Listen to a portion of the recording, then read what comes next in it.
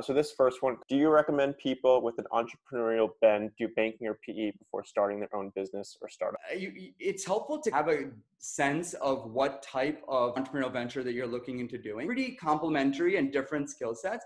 Banking allows you to kind of see things from an overall market perspective and understand the drivers of kind of what are the different players that are playing in this space and what do those players do particularly well or better than others, and really what does it take to have a good strategy across the board. You can get to compare and contrast a lot of really strong players. So like my experience in financial services, while we were advising our IPOs or some of the deals that I worked on, it was important for me to also understand all the other players in the space, especially the ones that are better performing, to really get a sense for that. So I'd say that's the perspective that banking is. On the private equity side, what it allows you to just go a lot deeper into something, right? So let's say you're investing in 2 or 3 ideas per year or 2 or 3 companies. You go a lot deeper into that idea.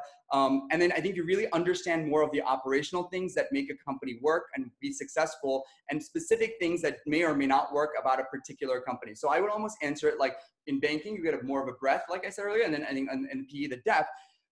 Look, if I were to like choose, I would say if you can get both, great. Or I could say if you had neither, that's fine. I think I'll say this though about running a company and or running something in general.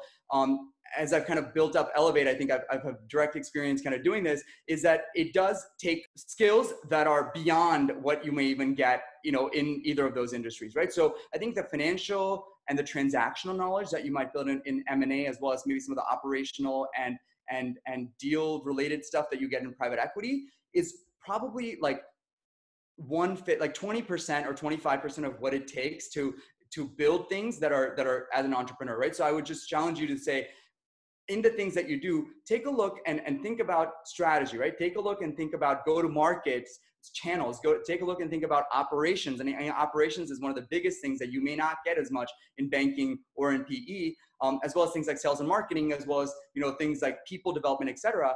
I would just say I think it's awesome to have entrepreneurial focuses. Both of these careers, and I've had a lot of people come in through Elevate who've gone 2 years in banking or private equity and said, okay, this is not for me.